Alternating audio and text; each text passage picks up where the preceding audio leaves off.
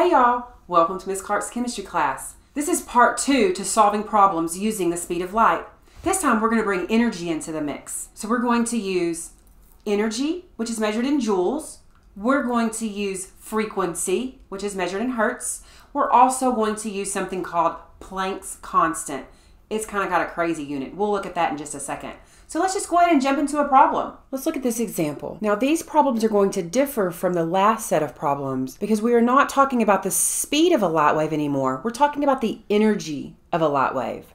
We know that this is an energy problem because joules, capital J, that is an energy unit. What is the frequency of a 1.31 times 10 to the negative 22nd joule wave? Since we have a new problem, we have a new formula. Energy is equal to Planck's constant times frequency. And this is what that formula looks like. E for energy, H is for Planck's constant, and then we still have Greek letter nu for frequency. Let's set this problem up. We just put the numbers in the spots where the variables are. In energy spot, I put 1.31 times 10 to the negative 22nd joules. In H's spot, remember that's Planck's constant, that number is going to be given to us, just like the speed of light was given to us. 6.626 times 10 to the negative 34. Since we're solving for frequency, we left in Greek letter nu. We want it to say frequency equals. Let's rearrange this so it can say that. Frequency equals the energy divided by Planck's constant. And remember how to type in scientific notation into the calculator.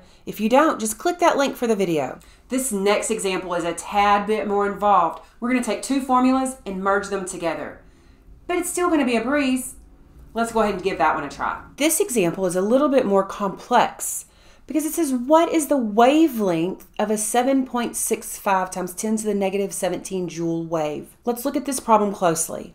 The unit joule tells us we need to use our energy formula. When we look at this energy formula, there's no wavelength. We're going to have to combine two formulas. We need to look at the speed of light formula and the energy formula. If you look at both of the formulas, what links them together is frequency. They both have Greek letter nu in them. We can solve the speed of light formula for nu and then insert that into the energy formula to make one formula. Here we see if we solve the speed of light formula for frequency, it's going to be the speed of light divided by the wavelength. We still have our energy formula here.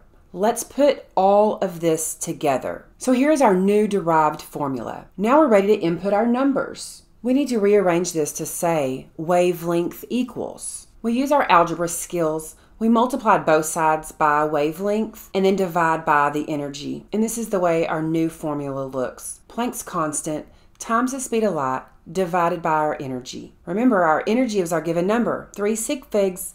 Let's put this in the calculator, and when we get our answer, we need to round it to 3 sig figs. You should have just been able to put all that straight into the calculator. Order of operations will straighten that out all for you. And we get wavelength is equal to 2.60 times 10 to the negative 9 meters. We just put those two formulas right together and made one big formula. I find that some people like to merge those two formulas and make a big formula, but I also find that a lot of people don't like to do that and just solve one little problem and put that answer right into the second problem to get your final answer. If that works better for you, definitely do that. Leave me a comment and let me know what version works best for you. Are these videos helping you? I really hope so. The thing is I want to help even more people, and the only way I'm going to reach more people is if you're pressing the like button, if you're subscribing, or if you're leaving a comment. I really love spending time with you. Until next time, bye y'all.